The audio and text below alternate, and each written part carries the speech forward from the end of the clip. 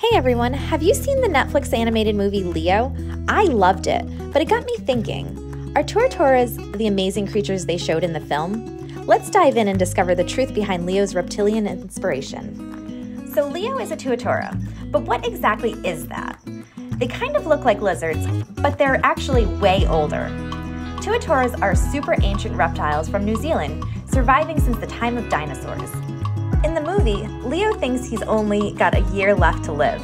Turns out, tuataras live way longer than that.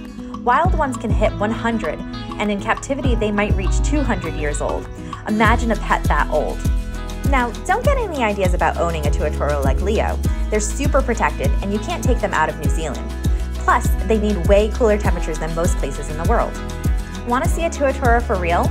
Only a few zoos in the entire US have them. You can check them out in Toledo, Ohio, or Dallas, Texas. Get this, tuataras aren't even lizards. They like the cold, they're out at night, and they have some funky features lizards don't. Science says they are their own special kind of reptile. Tuataras almost went extinct, but thanks to awesome conservation work, they're doing better. Still, there's lots of work to keep these amazing creatures safe. Super important.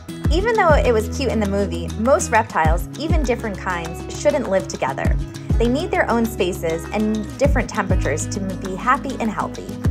So there you have it. Tuataras are even cooler than in the movie. Let's spread the word about these awesome reptiles and how we can help protect them. Like and subscribe for more animal facts.